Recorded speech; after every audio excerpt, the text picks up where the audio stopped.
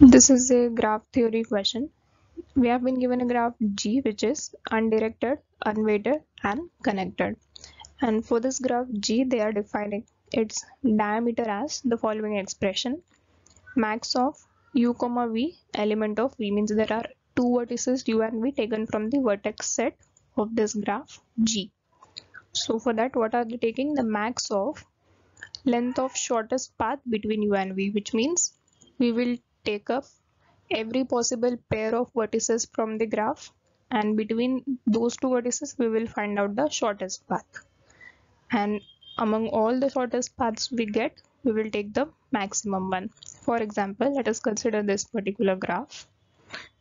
It is having 5 vertices and it is all undirected, unweighted as well as connected.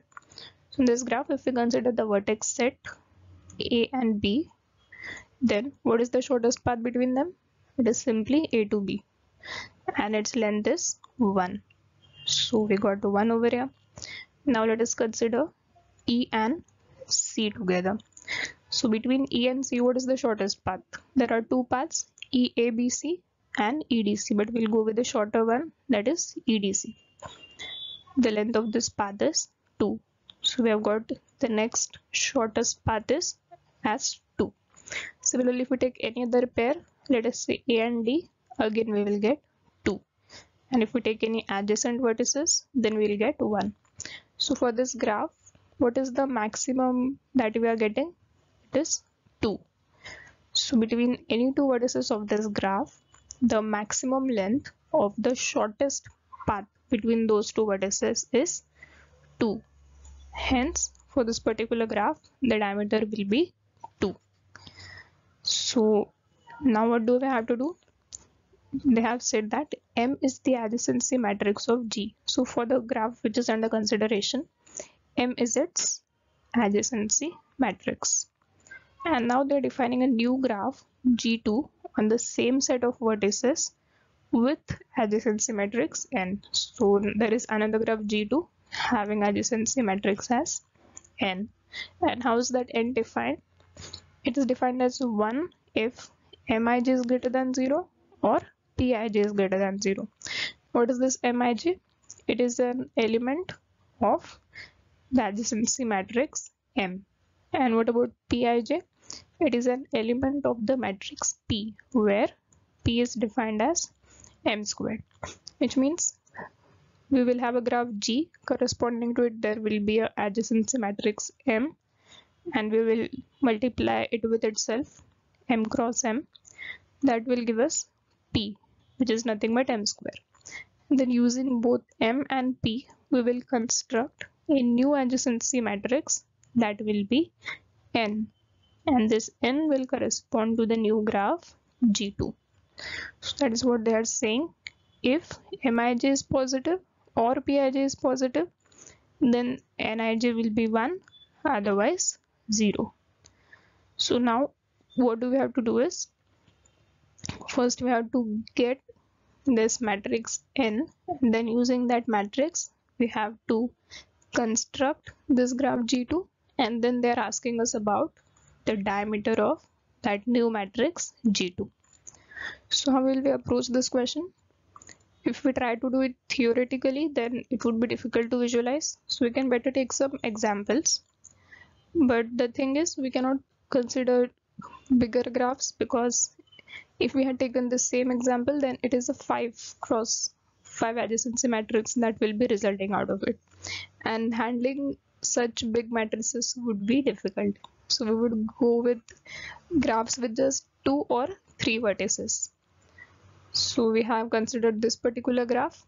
There are other choices such as this graph, or simply with 2 vertices, or a disconnected graph with 2 vertices. So those are the different choices we can have, and we can perform the same operation for all of them and verify. So let us do it using this particular graph. So here we can see it is having 3 vertices A, B and C, and this is our graph G. What would be the diameter for this particular graph? If we consider A and C together, then this is the shortest path between them, which is having a length 2. So for this graph, the diameter will be 2.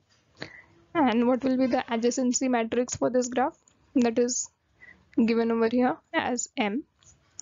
A, B, C are taken in the rows and columns which are vertices, and then they are 1 if there exists a path, direct path between those two vertices, otherwise it is taken as 0.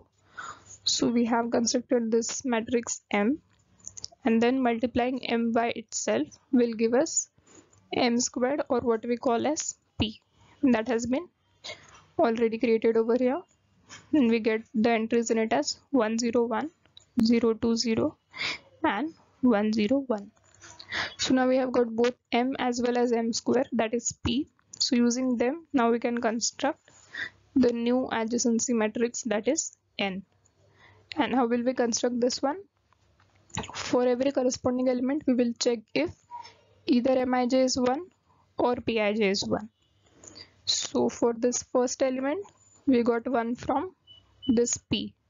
For the next one, we got from M. For third element, again from P. So as it can be seen, there are 4 ones in this M that contribute to the corresponding ones in N, and there are these other 4 ones over here. And what about this 2? It is said that it must just be positive, not necessarily 1. So even if we are getting a 2 from this Pij corresponding to B and B, which means PBB is 2. 2 is greater than 0, so it will imply that NBB will also be 1. And that is how we construct this entire graph, and it turns out to be all ones. So this is the adjacency matrix that we have got corresponding to the graph G2. And now looking at this, what can we say about G2? What kind of graph will it be? Every node is connected to every other node in this, so we can call such graph as a complete graph.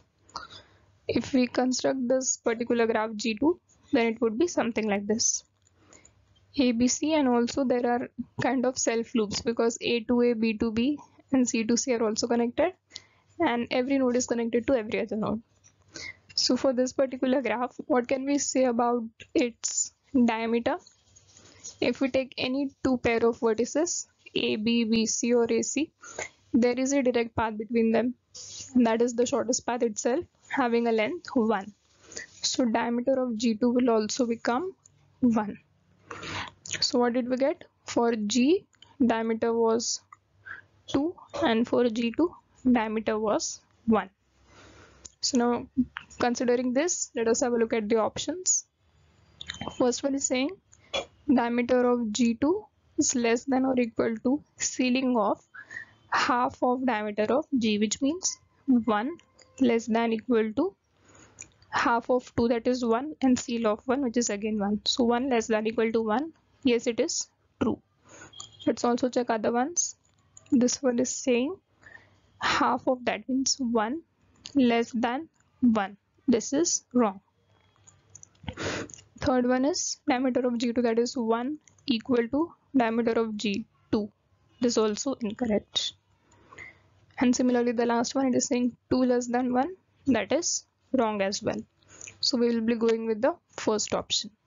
In the same way, we can take any other graph having less than or equal to 3 vertices and verify for that as well, and we will be getting the same result.